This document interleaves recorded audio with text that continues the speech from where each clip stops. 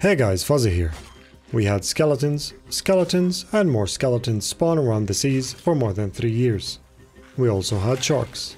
As you know, with the Season 3 launch, Sea of Thieves introduced 3 new families of enemies to encounter, bringing more life to the seas: ocean crawlers, sirens, and phantoms. Their behavior is much different from anything we have seen, like healing and interacting with one another.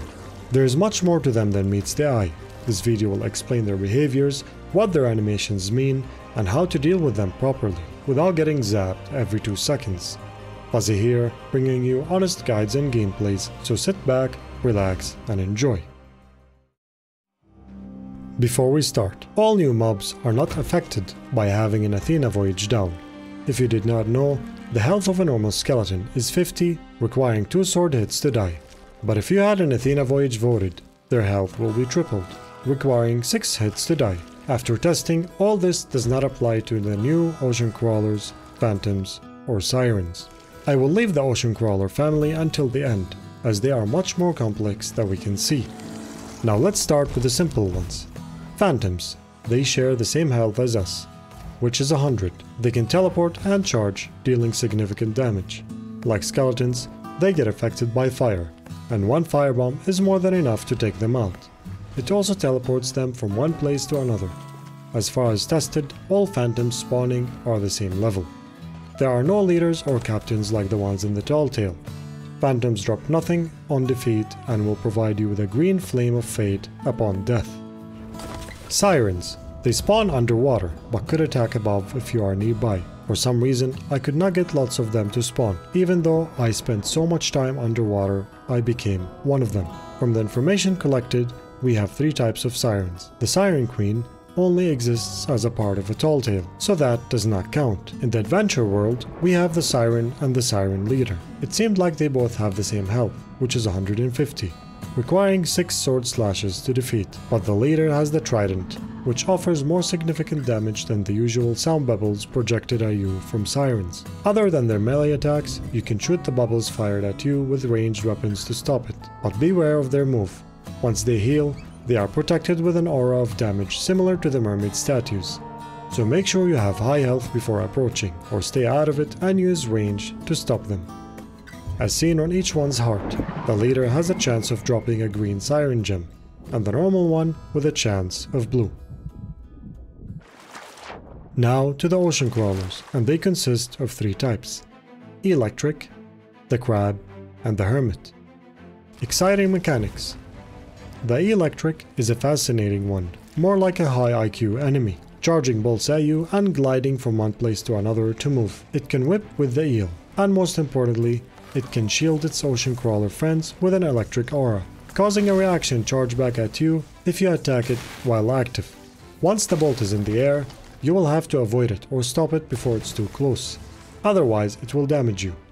But there's a trick: if you throw a blunderbomb at the eel-ectric from up close, it will hit you back. But if you throw a firebomb, it will disable the bolt without charging back at you, allowing you to continue with melee attacks. I believe the health of an eel-ectric is around 120. The reason is, it took 3 shots with a pistol to die when no bolt is present, but 2 shots when at least one of them had the bolt present on its eel. Therefore, if you shoot it from a distance with a bolt attached, it will damage itself in addition to your ranged damage. Adding another shot to it will cause it to die. Eel-ectric can give you 2 types of lights. Dying from anything, including the bolt charge, will provide you with a green light, but dying from the shock will give you the white flame of fate. In addition, as shown on its chest, it has a chance of dropping a blue siren gem.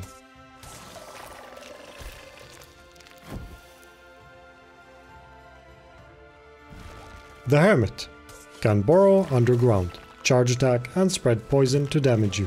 Similar to eel-ectric, it appears that it can shield its friends with a toxic aura to damage you when up close, as shown here. I've seen it happen but didn't have time to get up close. To be fair, hermits are a big mystery, and still is. Slicing it fast caused 4 hits to kill it, but doing that slowly caused 5 or even more to defeat it. So either it regenerates gradually like the mermaid statues, or maybe some hit registration issues at specific points with its animation. Or maybe, just like the random chance of dropping a gem, its health varies from one to another, between 100 to 150. Feel free to comment below if you can confirm any more about this one. Dying from its physical attacks provides you with a green light, but you'll get a purple flame of fate if you die from its poison. Of course, as shown, it has a chance of dropping a green siren gem. The crab. This has more secrets than meets the eye. For example, I bet you did not know that it responds differently to damage than any other creature with its thick shell, so let's talk about its abilities. It can Hulk smash the ground, dealing damage to everything around it except itself. It can also deal damage to its ocean crawler family members. When more than one ocean crawler is active, it usually rolls into itself, providing a coral shield to itself and its family. To attack them again, you will need to disable the source, which has about 100 health.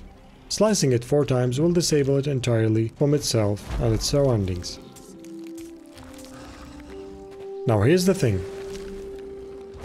It took around 5 sword slices to kill the crab, which is 125 health, but it also took 5 blunderbombs to kill it. Knowing that a blunderbomb deals 50 damage to the point of impact, 3 should be enough. So how can 5 slices be enough to remove 250 health? After further testing, it took 5 pistol shots to kill it, but 3 sword lunges. With that, we know that melee attacks deal double the damage to the crab, so if a sword lunges 60 damage to a normal enemy, but double to this crab, this means 2 lunges will cause 240 damage. With 1 extra third attack, it covers the 250 health. The crab drops the red siren gem upon defeat and only provides the green flame of fate. If there are any secrets I did not know or cover, please leave a comment below. Fuzzy here, have a good one.